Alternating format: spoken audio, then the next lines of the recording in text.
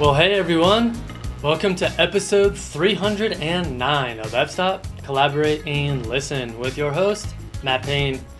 This week, I had a wonderful time getting to know Viktoria Haack on the podcast. Viktoria's work has always captivated me for its surreal and authentic qualities that evoke emotion and grace. If you're not familiar with her work, I highly recommend perusing it while we talk.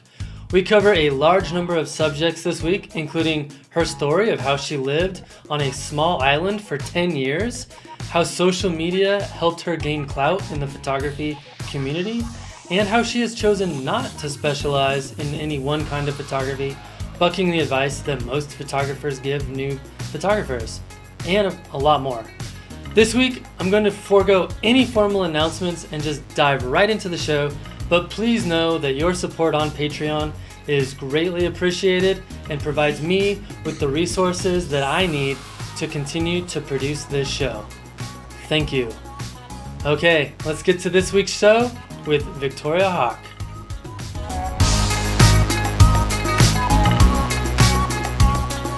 All right, Viktoria Haack, it is great to have you on the podcast. Thank you, Matt. It's great to be here. And I know I totally didn't do your name correctly because apparently, unless you're not from North America, it's literally impossible to say your last name correctly. You actually did that really well. Yeah, Viktoria Haack. Hark the Herald Angels Sing. But yeah, even in the UK, well, it's a German name, but it's a difficult one. Gotcha. Okay. Well, I am very excited for this. I have had you on my list to do a one-on-one podcast for years. And so I'm just elated that we could do it. Thank you, Matt. That's really nice. Thank you. Yeah, of course. Also, I'm a huge fan of your photography, and yeah, just keep that up. It's amazing. Oh, that's really nice. Thank you. Yeah, of course. Well, for the poor 7 people that haven't heard of you or seen your work, why don't you go ahead and introduce yourself? Okay. So it's hard to know how to describe myself, but I'm probably best called a multi-genre photographer or a generalist photographer because I photograph everything from landscapes and nature to, people, stuff, weddings, elopements. I shoot events. I do landscape photography workshops and all sorts of different types of workshops. And I've been shooting professionally now for probably just over 15 years, I think. And I would say, I can't remember the exact time, but I think I've been a full-time professional for about 5 years, I think now. Okay. So I live in Salmon Arm in British Columbia in Canada, but as you can tell from the accent, I'm not actually, or you might not be able to tell, but I'm not from Canada, I'm from the UK. And I moved here in 2007. So yeah, and I'm married. I have one child who has recently left home. So I have probably more freedom than I've had for the last 19 years, which is really quite different. And yeah, it makes a difference to what you can do with your photography as well, having a bit more space and time. But yeah, that's kind of me, I think. I'm looking forward to that. My son is 15. Right. So... Yeah, you're kind of in the thick of it at 15 too. Oh, yeah. Like tonight at dinner, can you take me here on this day? It's like, okay, I guess. Yeah, it's the whole taxi. And yeah, we had a fairly interesting ride that we've had. And it's meant that I haven't been able to travel very much or be away too much. We've had to kind of be around there for our daughter quite a bit. But yeah, for the first time in a long time, I've got a little bit more freedom, which is nice. Yeah, awesome. Well, I look forward to hearing how that goes for you so that I can look forward to that myself. Yeah. So, I've heard your backstory before, and it's one of my favorite stories just in terms of how you got into photography. Including your time living on Brown Sea Island, and I would love for you to tell the story to us. Okay. So I mean, I've always been interested in the arts. All through school, I was really interested in the arts, and in the UK, you start out studying lots of different subjects, and then you gradually kind of narrow down as you go through the school system. And I couldn't wait to specialize. I couldn't wait to just do art. That's what I wanted to do. And by my sort of final 2 years, I was studying art, ceramics, history, and classics. And I'd got down to the 4. Couldn't wait to get to the next step of just doing the art. And I went to art college and did a foundation course. And my goal was to be a fine art ceramicist. I wanted to build enormous sculptures, like bigger than a person kind of thing. So then I headed off to art college, and I lasted for 3 months when I went to do the fine art sculpture. So I lasted for 3 months, and really my whole world kind of fell apart because I'd been so channeled on what I wanted to do for so long, and then finding that it wasn't sort of working out the way I wanted. I then just kind of worked for a couple of years just doing, kind of whatever jobs I could get, and then thought, well, I should probably study something, but I didn't know what to study because I was like, I got to get out of this doing these kind of really low paid jobs and not knowing what I want to do. So then I thought about it and thought, well, what shall I study? And because I loved art, but that hadn't kind of worked out, I thought, well, maybe I'll do art history. So I went to university and I studied art history, and my art history degree kind of turned into an anthropology degree because I studied non-Western art. I found I was really drawn to non-Western stuff. When you say non-Western, you mean like in Asia or? Yeah, so I was mainly, like, my area of kind of specialty was the Inca Empire in Peru. Oh, okay. And I did some stuff on Amazonia and the use of hallucinogenic drugs in Amazonia to create, it was really interesting. But yeah, it kind of went in all sorts of different directions, and I found my degree really, really interesting. But by the end of it, I kind of looked at my options and I thought, well, do I go and live with an Amazonian tribe? Like, what is the next step here? And I didn't really know. And so I went to the local volunteer bureau and said, I want to do something. Is there anybody looking for a volunteer? And so the National Trust, who are the largest conservation charity in the UK, were looking for a pier warden on Brownsea Island. So this is a small island in the harbour in Poole in Dorset, so on the south coast. It's 500 acres, so it's tiny. And they wanted somebody to stand on the pier, and when people were trying to get on boats, tell them which boat, maybe catch a few ropes, that kind of stuff. So anyway, I went over, I had an interview, they let me be a pier warden. And I actually met my husband doing that job. He was one of the boat drivers, so I was catching the ropes. But anyway, so I met him while I was doing that. Ended up working for the National Trust. They offered me some paid work. So then I was working for, Europe's largest conservation charity.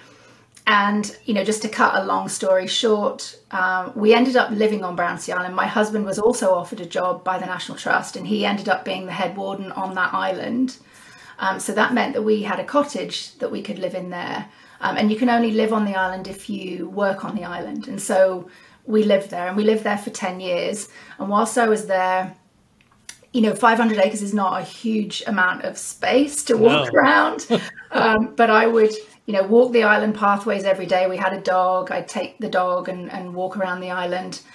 And we were limited in that there were only boats at like 8:15 in the morning and 4:30 in the afternoon. And other than that, you were pretty much stuck.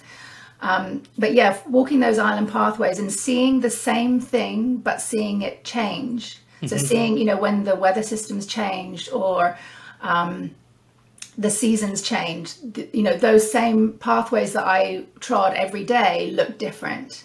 And then I would recognize kind of the beauty in this small place and how it changed. And that's when I pulled my camera out of storage. I was given a camera for my 18th birthday, and I pulled that out and started taking photos of what I was seeing as I was walking around. And that's really kind of where my photography journey started. And then because I couldn't, join a photo club or have, really easy access to the library and things like that, I ended up using the internet to try and kind of learn more about photography. And my nephew, who was living in Canada at the time, said, oh, there's this site called DeviantArt. I don't know, do you remember DeviantArt?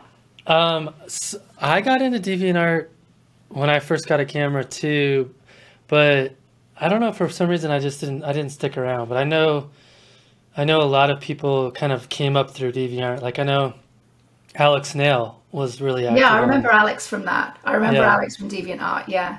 yeah. Yeah. So that's kind of where I started just kind of interacting with the photography community and sharing my work, getting some feedback. And where I learned lots of stuff about, how to shoot things and looked at what other people were doing. And yeah, so that's kind of where it all started. I don't know how much more you want me to keep Yeah, I going. mean, you ever look back on some of those images and get re-inspired by kind of what captivated you about the island? Yeah, but then I think what happened was I looked at social media, and as you do, I saw that that's not what photography looked like. At the time, the likes of, I think like Ryan Dyer and people like that were creating imagery, and so seeing, these fantastic landscapes and that kind of stuff, and that's not what I was really experiencing. So yeah, it was interesting. And when I moved to Canada, I did have access to those kind of landscapes. I could go into the Rockies, there were big mountains, and yeah. So yeah, sorry, I lost the thread of what you were asking me there. No, you're good. I'm just curious because when I think back to when I very, very first picked up a camera, for starters, like you really don't know anything about what you're doing, but you also are like everything looks cool. You know what I mean? Yes, Like, yeah, and absolutely. so like you take pictures of all kinds of stuff, hoping you get something interesting. And I don't know. I look back on some of those images that I took way back in like 2009, 2008. And there's not very many good ones, but they're all very unique. Yeah, yeah. And I mean, I was photographing not just the landscape, but I was also photographing my daughter, the dog, the wildlife on the island. So I was Right. photographing, everything around me. And I think photographing my daughter and that kind of stuff too was probably one of the things that got me into people photography as well. So Right. yeah, it was, I think, yeah, it was an interesting start. But I think that isolation and, being stuck in this small space, when I look back at it, probably influenced quite a lot of my photography journey, really. Yeah, I'm curious, what were some of the factors about living on an island that helped you gain a curiosity for nature, specifically through photography? I think one of the things that was really probably just living on a nature reserve, like this whole island was a nature reserve. It was beautiful. We had a population of red squirrels that are endangered throughout the UK. There's only a couple of places that you can see them. There were no roads really. There's a few dirt tracks and a couple of National Trust Land Rovers, but we walked everywhere on the island. Having to cross the ocean, even though it was only a 7-minute crossing, you were battered by the waves and by, like storms, and like nature was right there. Like the dirt came in the door. Like there wasn't a paved, no paved. We had if we left the door of the cottage open, I'd come in and find chickens in the kitchen. Like there was just the wildlife and the yeah, it was just not like living in a city. And I think I just really connected with nature. And I've never wanted to lose that. I've never wanted to be back in a city. I love the fact that you know, I kind of feel the change of the seasons. I don't want to go back to being in a city and only noticing that because the trees are a different color. I can actually feel, sometimes I say to my friends, I can feel the spring is coming, and she'll say, it's not due to be, it's not here for another few, and I'm like, no, I can feel the spring coming. Like you just, if you're out in it enough, you feel it. No, that's true. Yeah, because Yeah. you're so much more connected to it. Yeah, totally. And I think I mean, now we're going off on a tangent about nature, but I feel like when you spend a lot of time in nature, you you kind of realize that there's nothing wrong in certain things when they seem to go wrong. Like nature goes wrong, things are imperfect. It kind of levels everything out, and if I'm struggling with stuff, I go out with the dog and I just walk in the forest, and it just helps to Right. kind of recalibrate everything. And Yeah. my watch says so too, because my heart rate just goes down. Yeah. Yeah. So what brought you to Canada? So we'd lived on the island for 10 years. We wanted to be able to maybe go out for dinner occasionally and not come back like a drowned rat. Like the number of times that I'd like try and dress up a bit, get on this small, we just have like a little outboard thing, and we cross over to go and have dinner, and I'd just come back with just my husband throwing me off the boat saying, go around the get off and catch the rope, and like just being soaked. And we just thought, well, it'd be nice to be able to go out for dinner sometimes and maybe go to the movies. And our daughter was getting to school age, and so we were looking at schools, and it was quite difficult to get her into the local schools. So we wanted to go somewhere that had, lots of natural beauty. My brother lived in Canada. My mum had recently moved there, and then my dad and his partner moved there. So it was kind of a natural thing. It was either New Zealand or Canada for us. And so, yeah, we came to Canada, and we moved to Salmon Arm, which is a very small town in Canada. And again, where is it exactly? It's in BC, but it's kind of midway between Calgary and Vancouver if you take the main highway. Okay. And it's not that far from the border with the US. Gotcha. But it's pretty small, and I think probably living in Salmon Arm also affected some of my journey as a photographer as well, I think. How many people live there? Or I'm terrible with numbers. I don't know. Okay. It's called a city, but by English terms, it's not a city. It's pretty small. I don't know. Yeah, I mean, I live in the town I live in is 20,000. Right. So pretty small. Yeah, I honestly, numbers mean absolutely nothing to me, Matt. Like, I can't even say them. Doesn't mean a thing. That's awesome. Yeah. Well, so you talked about deviant art. Yeah. And I'm still trying to piece together kind of like you're on this island for 10 years, you moved to Canada. At what point did you decide that photography was something you wanted to do seriously? Was it before you left the island, or was it after you left the island?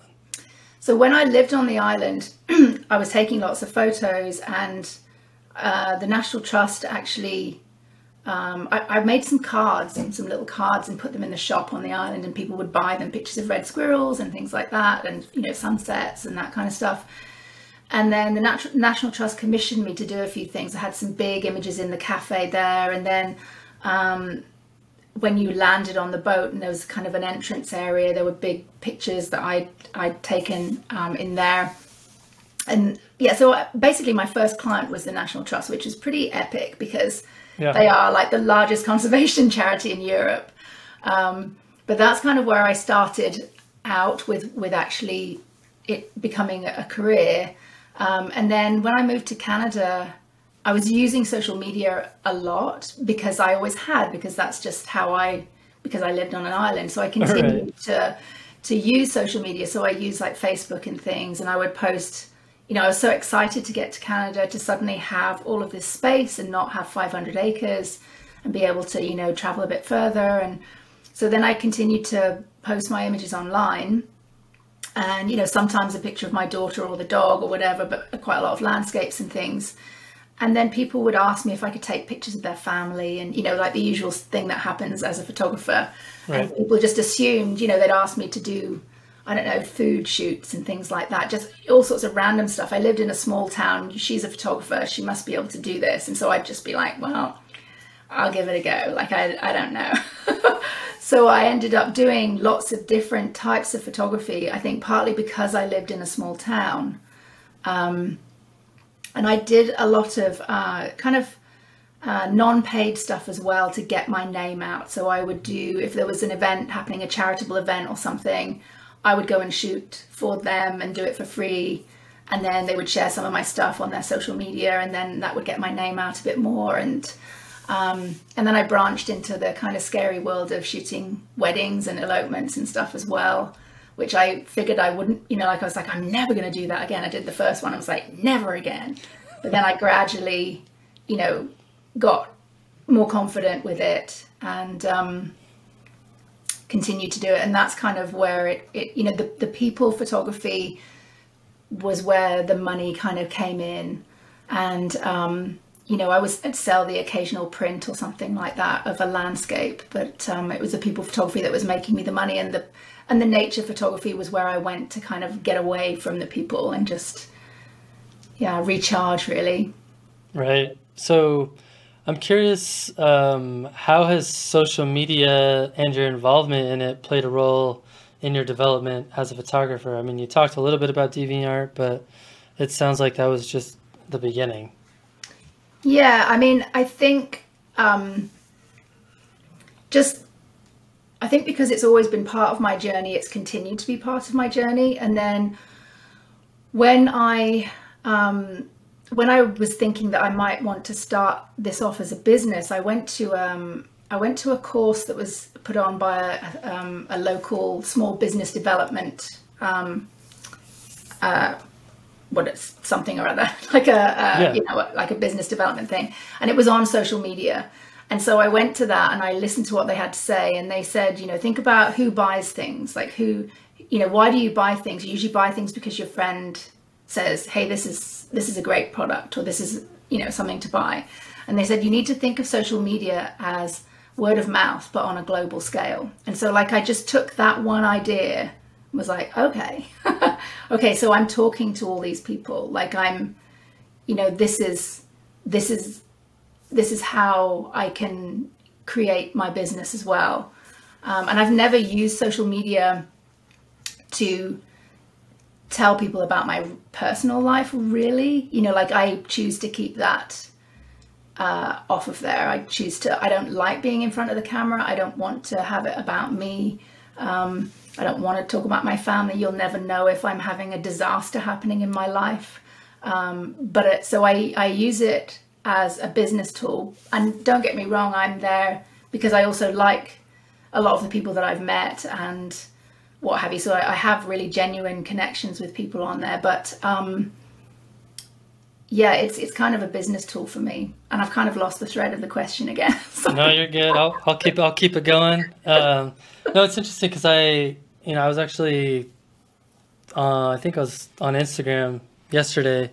Right. And I something of yours popped up, and I feel like you do a really good job of being genuine without it being super, I don't know, gamified, if that's a word I want to use. Like it's not obvious to me that you're just trying to please the algorithms. You're just like, oh, this is something cool I did today and check it out. But you did this video of this portrait shoot of a woman in a dress on the beach and the gray skies, and then you just did a really quick video, time-lapse video of you editing the photo, and here's the before and after, and I was like, oh, that was cool.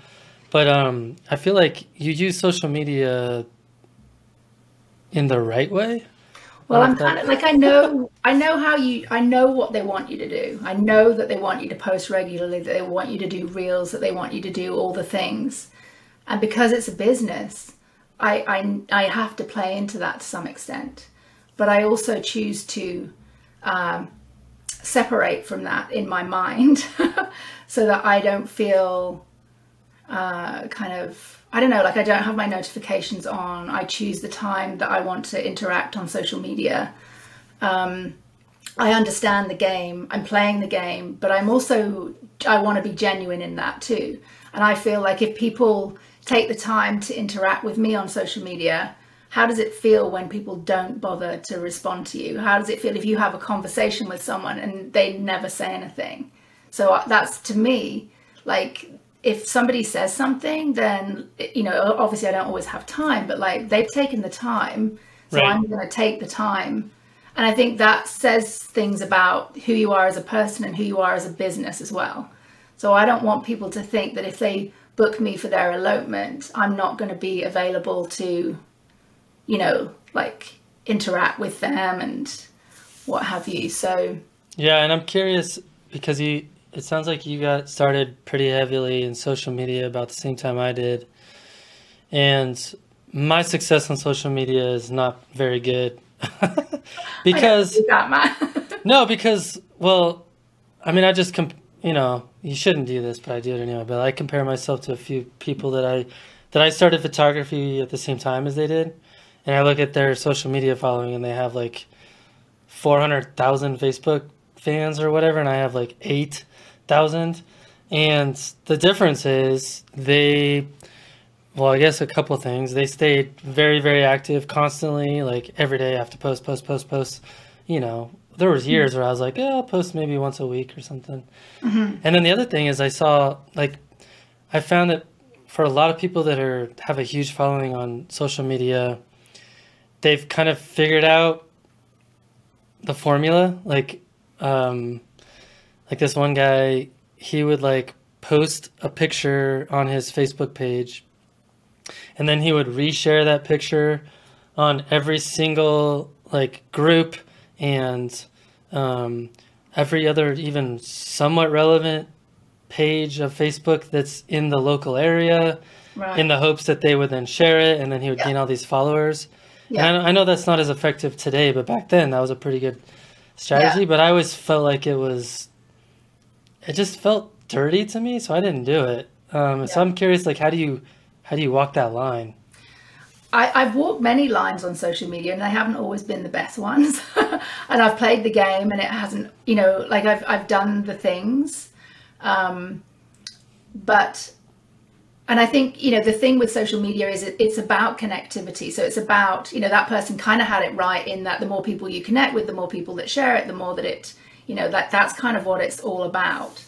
But I think, you know, there are ways of doing it where you are more genuine. You can understand it, you know what you're doing, but you don't have to, I don't know, like there's just ways of being more genuine. And I think for me, like you know, it's really great when you get a bunch of likes on something, but at the end of the day, you know, you feel kind of hollow if that's all you're sharing. If you're only, and I've been there, I've done that, you know, I know what will get likes, and I've posted it and it's great, and then it's like, but then I'm stuck in this place where, you know, I have to post that same stuff if I want to get those likes. But my philosophy has always been to keep the box wide open. I don't want to be in a small box. I don't want to have people know exactly what I'm going to post.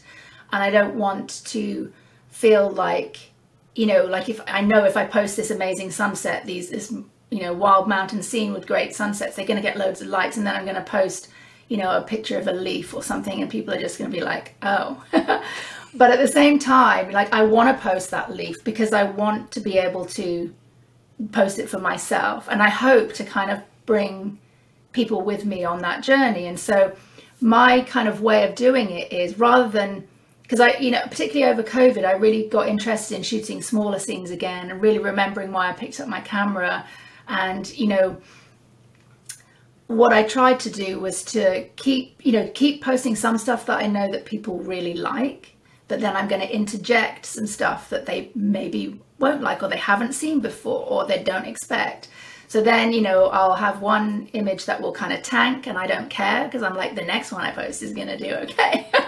So I kind of know, you know, that I can post something small and something quiet or something different, and then post something. So what I'm hoping to do is to bring my following with me, to try to kind of not educate them in what I like, but to, you know, show them things that I like and see if I can bring them, rather than be just like, I'm going to post all of these big landscapes, and now I'm just going to post pictures of kids and hope that they stay with me. I know they're not going to. But if I just put, you know, a picture of a kid in there occasionally, or whatever it is, or a dog, or whatever I want to shoot, it's not so bad for them. They haven't lost all of that other stuff. They'll still get some, but they'll get something else as well. So I'm trying to introduce, you know, the things that I'm interested in. I feel like that's kind of a perfect segue to my next question, because it kind of foreshadows some of your strategy, and I'm not even sure it's intentional, but I think it's brilliant. So I know you've described yourself as a generalist, and I even wrote about that extensively in my article about you for On Landscape. But I'm curious if you can tell us how that's actually worked out for you. I feel like most people advise photographers to deeply specialize, right? Like become that one thing that people know you for, but you've done the opposite. And so I want to hear like how that's worked for you. Yeah, I mean, I heard the same thing, the same thing of like you should decide what you want to be as a photographer and you need to niche down and you need to. And so for all of my youth where I wanted to niche down and be a specific kind of an artist, once I got into photography, kind of the opposite happened. And I just couldn't let go of anything because I was like, but I want to shoot that coffee cup with the backlit steam. And I want to shoot, that dog, or I want to shoot that thing. And so I just thought, well, I'm just going to shoot it. And then some people shoot it, but they don't share it. Right. So they might be, shooting landscapes or shooting weddings and not sharing their landscapes or whatever. But I just felt like, I'm just gonna share it too, and I don't care if people don't like it. So, sorry, going back to the question again. Sorry, what was the question again, Matt? Well, no, I'm just like, how has it worked? Okay. So, yeah. So, I feel like I would use things like, if I post a nice landscape, for example, on my social media, I think about who sees that, who's not in the market necessarily for, like a landscape or something that people like. They see it, they like it, they're like, oh, that's that photographer. And then they get married or they're going to get married and they're like, oh, we need a photographer. And then they think, oh, I've seen, and so sometimes all of those different things connect. So, I do quite a bit of tourism work because I can shoot a landscape and I can shoot people and I can put them together. And events and different things, an event is very much like a wedding. You don't know what's going to happen. All of these different things overlap. And so I found that the diversity of what I shoot, which is probably partly to do with being in a very small town. Because I think if I lived in a city, I'd probably have to be maybe a food photographer or, a wedding photographer. But because of where I live and because people ask me to do all these different things, I've got this much more kind of general approach. And I think the first time that I even realized that it was a thing that was different was 500px reached out to me and said, would I write an article about being a generalist? And I was like, oh, what's a generalist? Like, what's that? I think I'm one of those. So then I had to think about it, and like, what is it to be, because everybody tells you not to do this. And so strangely enough, after that, I got more and more kind of writing gigs and things. And, magazines would take me on as a writer, and because they knew that I could cover a whole bunch of different genres and not just the one thing, but I could write about weddings or something. And then I could write about, because I was shooting all these different things. And then recently, I don't know whether you've ever come across, I've got it, I made a note of it. There's a book by David Epstein called Range, Why Generalists Triumph in a Specialized World. Have you heard of that one? I have not. Oh, well, I came across that and I was like, whoa, I need to read this. So I actually haven't read the whole book, but I read part of it. And it was just really interesting because he made the case for the longevity of generalists, how they can go a longer distance often, how specialists will peak early, but generalists are kind of, it's a longer haul for them. And there was one quote, because I love to read things and then kind of keep little things that are interesting. There was one quote that was in the book by Reshma Sajani. And it says, being a generalist allows you to raise your hand when you don't know exactly what you're doing because you've built this base of skill set that gives you the confidence to know that you can get in and try it and figure it out. I love it. That's kind of me. Like I don't really know what I'm doing, but I'll give it a go. And because of the different things that I know about the different genres, they cross-pollinate. And so it allows me to cross boundaries. So, yeah.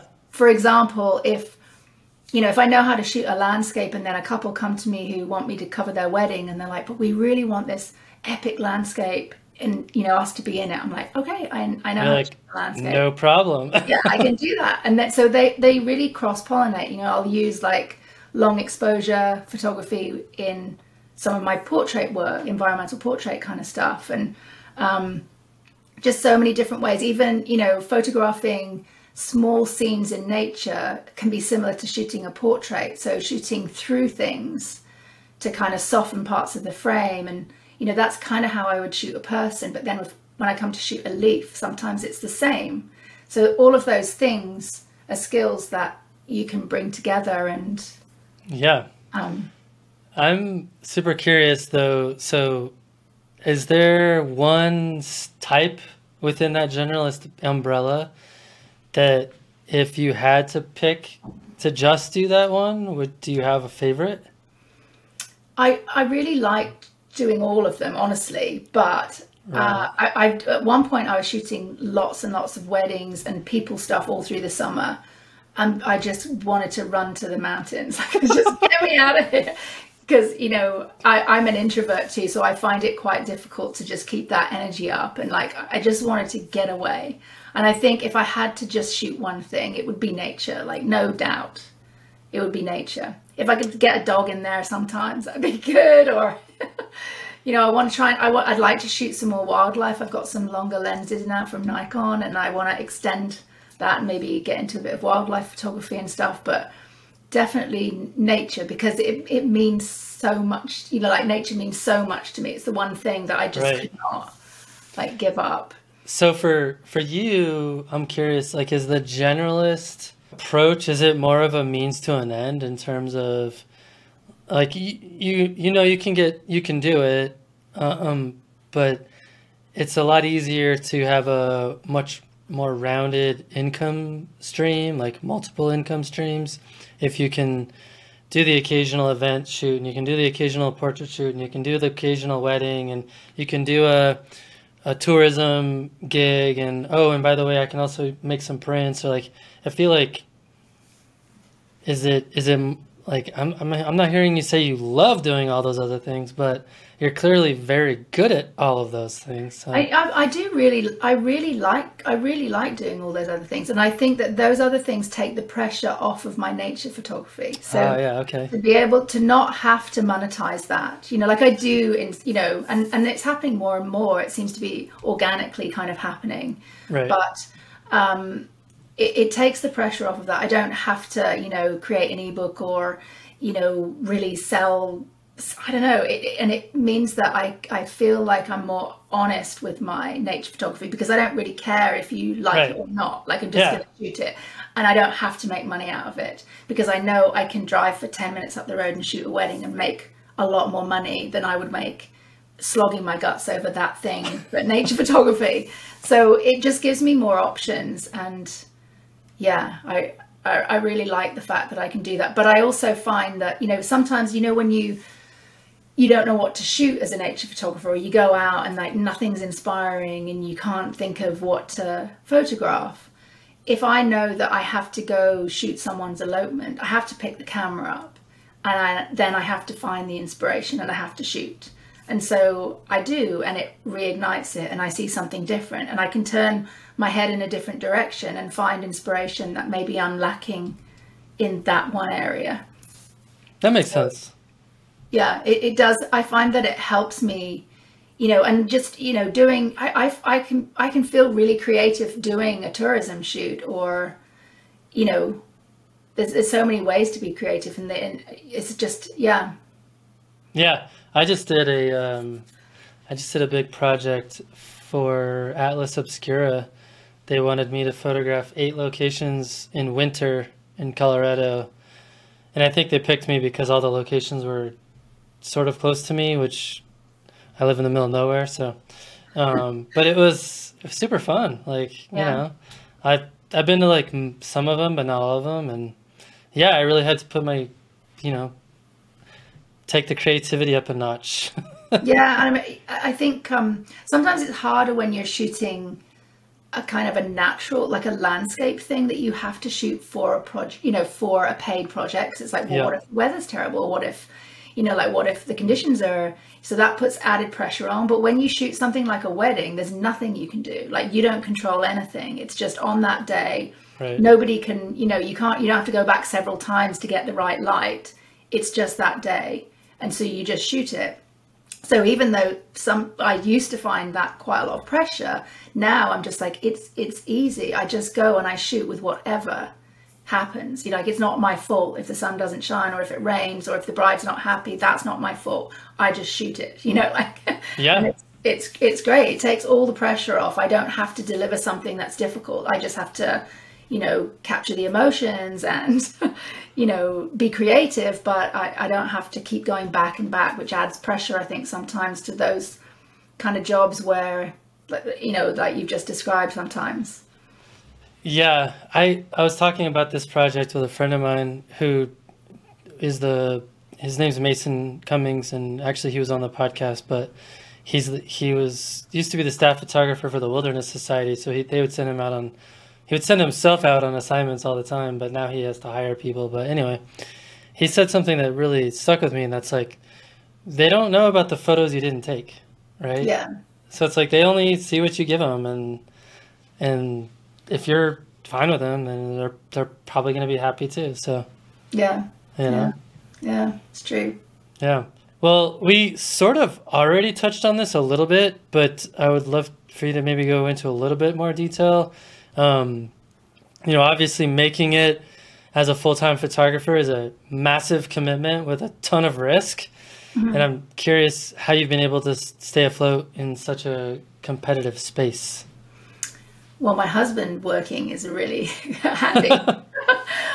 So yeah, obviously if you share a household with someone and they're helping to pay the bills, that's great. So it really helps. Yeah, I mean, it's taken a long time for me to go full time as a professional photographer. So it was kind of a side gig. And then I was working a couple of mornings a week at the local animal shelter. And that was just my guaranteed income. But then I realized that those 2 mornings actually became like 2 days that I couldn't be doing photography. And eventually I was like, I can make more money, like I need to move out of that. And so, yeah, I think things like shooting the general stuff that I shooting the people stuff. For example, when COVID hit and lots of photographers, their workshops tanked and they couldn't do things like that. People were still having small elopements, and I photograph outdoors a lot. I could still shoot people with long lenses, and so my income wasn't impacted in the same way. So I feel like the diversity of what I do helps to keep me afloat, helps to keep the various income streams coming in, and they do seem to knock on to each other. They do seem to, like I said, tourism shoots because they know I can shoot landscapes and people, and right.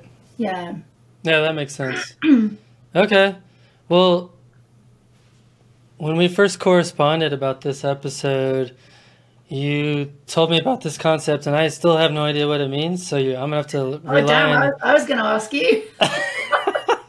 But can you tell us about this idea of gardening, not architecture, and how that's factored into your photography career? Okay, well, I don't fully understand it. That's the thing. But I came across a quote. And it was by, I think I've made a note of it. Let me just see. So it was by the guy who wrote the books that inspired Game of Thrones. And so it was a quote based off of Brian Eno's quote of gardening, not architecture. So Brian Eno is a music producer who's produced stuff for U2 and people like that. So the quote was, I've always said that there are, to oversimplify it, 2 kinds of writers. There are architects and gardeners. The architects do blueprints before they drive the first nail. They design the entire house, where the pipes are running and how many rooms they're going to be, how high the roof will be. But the gardeners just dig a hole and plant the seed and see what comes up. And so then I kind of looked, I was like, oh, that's really interesting. And then I looked up Brian Eno and his quote, and he said, since I've always preferred making plans to executing them, I've gravitated towards situations and systems that once set into operation could create music with little or no intervention on my part. That is to say, I tend towards the roles of planner and programmer and then become an audience to the results. And I found myself, when I talk to other photographers who talk about their goals for the year and their plans for this and that, and I find myself sitting there thinking, I don't have those. And you're like, what, am I doing this wrong? Or yeah, what's my business plan? Like, what is that? Like, I don't have that. And I've never had that. And I've always felt like I'm really bad at business, but I'm managing somehow. Yeah, So yeah. then when I heard that quote, I was like, wow, like I feel like I kind of do this kind of seed planting and just let it and see what happens rather than designing where I'm going to be. And so because I don't really understand it, that quote either, I just know that it's something that I kind of do. And I think it's about, another quote I read in relation to it was design beginnings, not endings. So you kind of start it off and then you see what happens. And I was trying to think of examples of where I do that. And then I was thinking about things like my social media and stuff. And I was thinking about some of the ways that I work on there and some of the seeds that I plant, which I don't know whether they're going to do anything. And I'm not really conscious of even planting them, but sometimes they seem to produce results. Like, for example, if you posted a really cool video of a photo shoot, oh, lo and behold, someone reaches out and they want to book a time for you to do their photo shoot too. That kind of thing? I mean, there's so many different things, like even choosing to, like when my social media was growing, I would get approached by different companies to, work with them, collaborate with them. And then I would look at the company and think, like they're going to pay me some money. Like, shall I do this? It would be great to have this money. But then I think, but if I do this, I don't want to go down that road. I don't want to be associated with that kind of thing. And so I thought, okay, I'm not going to do that. So I held out for different things. And then I've been lucky enough to be an ambassador for Nikon and different people. So I've kind of held out for the things that, I've really wanted. I'm trying to think of other examples of that kind of thing. I think even things like, I don't know, even things like, I've lost the thread of it. Sorry, Matt. That's okay. Other examples? Yeah, I'm just trying to think of other examples. I don't know. I think when COVID happened, I thought it would be interesting to share other photographers' work that I really liked in my stories and do like a Friday feature kind of thing. And so I started doing that. And I was like, this is great. I'm connecting with these other photographers that I really like. Also, this is not the kind of work that I'm producing, but I really like it. And I want to do some more stuff like this. So then I'm thinking, well, my followers are going to see this work. I'm kind of laying a foundation for what I would like to do. I'd like to do something that's more along these lines. So they're seeing it. So I'm kind of like throwing the seeds out there of like, I'm going to do this kind of thing maybe. Right. So I think that kind of thing. And then I also found that I think off the back of some of that, I was asked to then start judging competitions. So that was interesting too, because it's like I was showing the work of artists that I really liked and things I genuinely liked. I was connecting with those artists, in direct messages, and they were really, really great connections. It doesn't hurt to, I wasn't doing the whole GM friends thing. Like, it was genuine. I really like the art that I was seeing, and I wanted to share it. But I was also maybe not even consciously laying the seeds for like, I really like this stuff, and maybe producing some of that work, and then perhaps getting a few judging gigs as well, which wasn't in your business plan, right? No, like so it's, I think that kind of thing. And I kind of regretted putting that in the little form that you got me to fill out, because then I was like, I don't know how I'm going to explain. Well, no, maybe this is my follow-up question takes a little bit of pressure off, but what kind of seeds would you suggest others plant if they're just getting started in photography? Yeah, I mean, I think it's a really difficult thing, because it depends on the photographer. Like, I think everybody has to go in the direction that they want to go in. And I think I always rely on my intuition for everything, just everything. Does it feel right? Is it, and if it doesn't feel right, probably shouldn't do it. And I think, Yeah, I mean, just listen to your intuition, shoot what you really like, what you love, what speaks to you, as much as everybody gets dragged along on the things that do well, and it's just part of the journey. I think you kind of do that, but I think if you can hold on to what you genuinely really like, and I think sometimes we all feel like we have to go and shoot the amazing mountain, but sometimes you'll become a photographer of some interest because maybe you live on a tiny island and you just shoot the tiny island. Like if I still lived on that tiny island, maybe I would be a different photographer, but maybe I would make a name for myself shooting this tiny island in different ways or whatever. I think that's what makes people unique. So yeah, I don't really, not sure if I answered that one really, but I'm just thinking back to when I first started, and like every once in a while I come across people who maybe they just got started like a month ago or a year ago or whatever, and they're already talking about, oh, I'm gonna approach a gallery to get my work in a gallery, and like they have all these ambitions and plans, and I always want to tell them like, oh man, you should just spend some more time focusing on getting to know yourself and getting to know what you love about photography, and like organically and slowly build up who you are to the world, and don't force it, because I feel like a lot of people want to take all these shortcuts to get out there like, oh, I only have 300 Instagram followers and no one's ever going to know who I am. It's like, well, yeah, but I only had 300 Instagram followers at one point too. I mean, it takes time. Everybody wants everything now, don't they? Yeah. Right. And it does take time. And I think and also you don't want to kind of, I don't know, I'm glad that I find it hard enough to to speak or have a voice or have an opinion publicly now. I'm glad I didn't have to do that back then. Like it would be even worse. Like I need time. Like I'm only now having the time to read things, to formulate ideas, things that I didn't really have time. I was so busy just grafting and trying to run a business and create some income. I didn't really have time to think about many of the things that I now have time to think about.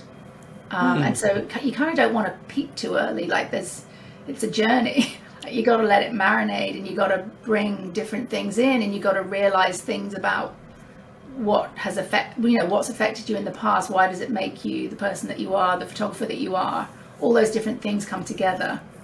Yeah, no, that's good. I mean, we've already been talking a little bit about this, but I'd be curious if you could tell us kind of what do you think makes the most sense for people to get their work seen, like especially if you don't necessarily have a following. Yeah, I mean, it's difficult, isn't it?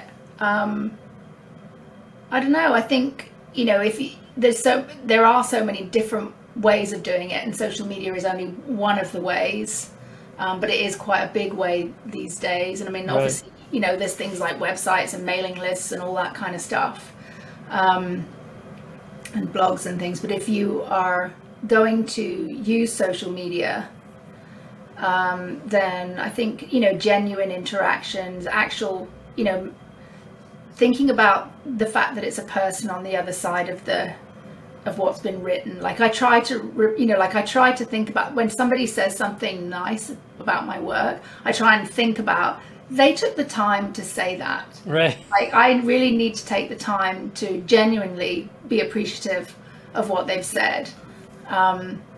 So yeah, I mean, I think genuine interactions with people, like it is about connectivity. If you're using social media, if you want to get seen and stuff, you have to kind of connect. But the other thing I should mention about social media too, because I know, people complain about how much time it sucks out of their life and all this kind of stuff, which it does. But if you think about it as a business, if you think about it as, I could go and work in an office, or I could walk in the woods and stop with my dog and sit on a log for 10 minutes and do some social media. Like I know which I would rather do. Like, so I don't object to it, because I think, well, I can do this in the woods. I can sit down by the lake and I can open my phone and I can do my social media, I feel so lucky that I'm not stuck in an office. And so Right. I kind of I turn it around and I think of it that way. And I think how in the past I might have had to put, an advert in the newspaper, or, go down to the local mall and pin up a whole bunch of stuff. And I don't have to do that anymore. I can use social media to do it, and I can answer my emails in a beautiful field, if I want to, rather than, going into an office and shutting the door and not having any sunlight and, whatever. So I think, there's ways of thinking about it. Yeah, as you were talking, I was trying to think how I would answer that question. And it's especially nowadays with how competitive it's become to make a name for yourself. I think the most logical thing you could do, instead of, hey, don't, stop comparing yourself to other people and like, oh, how come they have 100,000 Instagram followers and I don't? But I would think about, how can you provide value to your audience in a way that isn't about you, right? Like, maybe you can write articles or blog posts about other people, or maybe you can do a podcast, or maybe you can do YouTube videos that are, authentic and genuine, or you can even like just show people images of other people's work that you like. Mm-hmm. I think if you have to establish something about you that you are going to be known for somehow, that's not just, oh, he's that guy that makes those really cool photographs of whatever. I think nowadays there has to be like this other layer on top of that. Yeah, I think so. I think, providing something, some value to people, some, like just small, I don't know, even just, using reels, which people hate, but maybe to show something or provide some free information, or, I think all of that stuff is... You could even do like a reel that's like, here's 6 photos from other people I saw this week that I liked. As long as you know that you're having to play the game, the social media game, as long as you understand that you're playing the game, as long as you don't get sucked in with that horrible feeling that I don't know, right. But as long as you can just get it in the right place in your head, I think it's okay. Yeah. Cool. Well, I'm curious, you said you were an introvert. Yes. That's not uncommon in this space. I'm curious how you've overcome the challenges of being an introvert as it relates to public speaking, teaching, and social media. Yeah, I haven't really overcome it. Like, I'm still struggling with it. It's a work in progress. Certainly when it comes to things like public speaking, that is my nemesis, the thing that I hated in school, at university. I was always wanted to ask the question, but would be the kid in the class that was just like, I can't put my hand up, I can't ask the question, I can't. So it's always been a real problem for me. And I am hoping that I've kind of done some reading around it, done some reading about fear and how to, deal with it. And from what I can gather, is you have to go through it. Like, there isn't a way around it. You have to go through it to kind of conquer it. And so I'm in that process, and it's not easy. But I remember when I first started doing photography and, doing like people photography, and then somebody would book me for a family shoot or something, and I'd be trying to think of poses, and I was really stressed and I couldn't think of them. And so I'd have stuff on my phone to try and help me and, get me through that. And then gradually over time, it got better and it got easier. And that's just my hope, is that if I keep doing it, maybe, as long as there's nothing that's too disastrous, I'll keep doing it and hoping that it gets better. And for things like public speaking, I'm doing, with Zoom, it's great now that you don't have to actually stand in front of people. You can do it in your own house with your own glass of whiskey if you want to. And, that's a way for me to kind of practice, but not standing in front of, a load of people, which I'm and as an ambassador for, like Nikon and stuff, I have to do that. And I remember the first time I wasn't an ambassador for Nikon, I was just a partner. with them, and they said, would I go to Toronto and speak at this event? And I was just like, oh my God, this is... You're like, you want me to do what? Yeah, I was like, no, I really don't want to do this. And then I thought about, what did I really want to work with Nikon? Like, what did I feel about this? And I was like, I really want to work with Nikon, so I'm just going to do this thing. And so I did it. And so that's my motivation. And also I think that, particularly in the landscape and nature photography field, there aren't that many women that we necessarily see. There are lots of us doing it, but we don't necessarily see lots of us kind of speaking or, being in front of people. And so I feel like I need to do it for that too, which is a motivation for me. Like, I feel like I've got to do it for that. So yeah, for the public speaking thing, in terms of education stuff, like teaching a workshop and standing in front of a group of workshop participants is no problem at all for me. I don't struggle with that at all. Like a one-to-one mentoring session, no problem. Yeah. But it's just that kind of, I think it's the thought that, the things that I say are going to live around, they're going to be there. Like, what am I going to say? And I have that issue with my brain shuts down because I feel really anxious about it. So I actually cannot think of, I can't think of what I should say. I know it's in there, but I just can't access it. So that is the struggle. But I think it's just like a muscle thing. I think I just got to keep doing it and hope that it gets better. Yeah, no, I think that's great advice. Practice, I mean, you think about public speaking, especially, if you start off with an audience of 2 people and you do a speech and then you bump it up to 4 people and then bump it to 6, like it's going to get easier the more you do it. And eventually it's like, okay, it's really not that big of a deal, right? But you have to start somewhere. Yeah, I'm hoping so. I'm definitely not there yet, Matt. I'm a long way from, when people ask me to speak, and on the one hand, I'm like, oh, that's really nice that they want me to do that. And on the other, I'm like, no, I really don't want to do that. No, I get it. It's funny. I'm the chair of our planning commission here in this town. And, like you have to go to these public hearings once a month and you're like in charge of the whole hearing and there's an audience and it's recorded. So if you say something really bad, it's like in perpetuity. And I remember a couple months ago, there was a city council referendum and I didn't have to go, but like I was really afraid that they were going to misrepresent what I had said at a meeting because it was on the agenda. Like, here's how Planning Commission wants us to handle this issue. I was like, I'm going to the meeting and I'm going to speak. And it was way different being in the audience and then coming up and speaking in front of the audience than it was being in charge.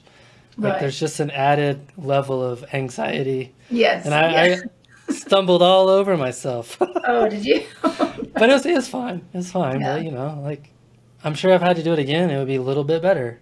That's kind of what I hope. And then I just think, well, it's done. Like, it's in the past. Hopefully people will forget it if it's terrible, maybe. Right. Like, oh, that was not the best. Oh, well. Yeah. I think people do tend to kind of forget that stuff. Yeah. I mean, unless you like pass out or something. Well, there's still time for that. Like, I could, if you hear a big... Right. Well, totally shifting gears into more of the in the field photography side of things. I'd love for you to tell us about your approach to making photographs in the field. I know in previous chats, you've suggested that you're not a technical person, but I mean, it seems to me through looking at your work that you show incredible technical mastery. So I'd love for you to just walk us through kind of what it looks like on the ground. Viktoria, with the camera in hand, what does it look like? I think it's like I'm definitely more of an intuitive shooter. So I do struggle with the technical things, but I think I sort of I've always just amassed small amounts of information to allow me to do the thing that I want to do, to achieve the thing that I want. So if I find that I've been in the field and I'm like, I don't know how to do this thing I want to capture this thing, but I don't know how. Then I'll Google that one thing, or I'll watch some YouTube videos or something on that one thing, and then I'll just amass knowledge around that, and then I'll just build on that. And I actually have a little book next to me in my desk where I write things down of, maybe, I don't know, editing techniques, or, shooting techniques, or, and then just doing it, really, just going out and doing it over and over again. But yeah, I feel like once you have got that technical knowledge, it does free up your mind to actually be creative. So you do need that stuff. You do need that stuff to be able to just not have to think about it. And I know, when I was first shooting landscapes, I'd go out there and, you can't really enjoy the landscape because you're so busy, figuring, oh God, what ISO should I have? And, what should my f-stop be? And, how do I do this thing? And then when there comes a point where that stuff, right, and you don't have to even think about it. And so you actually can enjoy the moment. Yeah. And it becomes, you don't even know what you're doing with your camera. You're just reacting to the light or reacting to whatever's happening. And it becomes much more fluid, and, you don't have to think about those technical things. Yeah, totally. With Nikon, if they give me a new product, it's like they know they have to help me. I'm like, you have to tell me how do I program these buttons? I know what I want to do, but I don't always know how to get there. And so they'll, and I think, that sometimes, I don't know whether it's a gender thing too. Sometimes, I find that women can be more afraid to ask what they think are stupid technical questions, because they feel like they should know. But when they have me teaching them, they don't have to feel stupid because they know that I'm technically challenged, and it's okay. Like, you can get there. Right. Isn't that such a strange phenomenon? Like, men don't have all the answers either. You know what I mean? No, it's different. And sometimes I'll find that, and it's not necessarily a gender thing either. Some people just have, like, they'll have an artistic ability that other people won't have. Like, they have a vision, but they might not quite know how to get there, to capture that vision. And then some people have all the technical knowledge, but they don't have the artistic vision. And sometimes that's a lot harder to get them to that place than it is to help people. That's interesting. I would much rather have the first one. Which the artistic... Like, I would much rather have it be super easy to have all these ideas and like... yeah. You know what I mean? I think that's the harder one to access. So if you come along with that, the other stuff I think is easier to learn than the other way around. Right, because like once you try it and you see the results, it's like, okay, I remember that now. And I just have to do this thing, and I need a longer shutter speed or whatever, right? Like, yeah. That's funny. No, I think it is. You're so humble about your lack of technical savvy, but I mean, it's obvious that you know what you're doing, to me anyway. I don't know. But a lot of the time, I'm just playing. I mean, I think that's the thing that astounds me, is I actually... I think sometimes when I'm teaching people, I think, oh God, this is so easy. Like, I do know things, but I actually don't think that I do. But, then I realize, oh God, I thought everybody knew that. I thought everybody knew that thing. And then I realize that they don't. And actually I do have knowledge that other people don't have. Right. There is that. Yeah. No, that's a good point.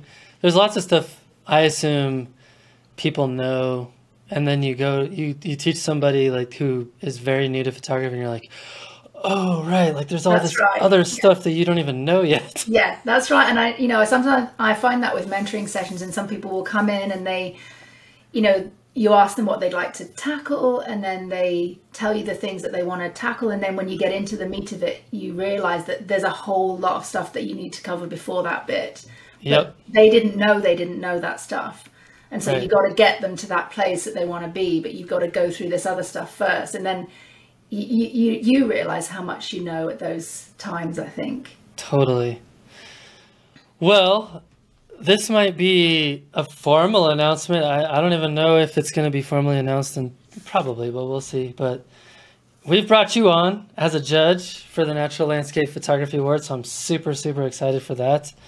In fact, when we met a couple weeks ago, everyone was totally on board with the suggestion of bringing you on. And I know you've judged other competitions as well. I'm curious what it is about judging that you enjoy.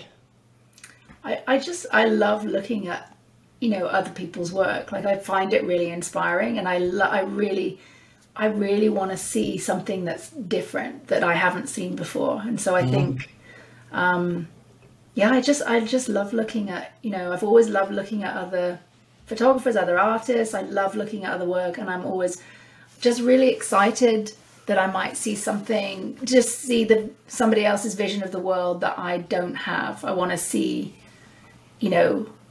something that's different. I want to see the world through their eyes. I want to see what they see. Right. Yeah, and then steal it. Yeah. And then I'm going to try and do it.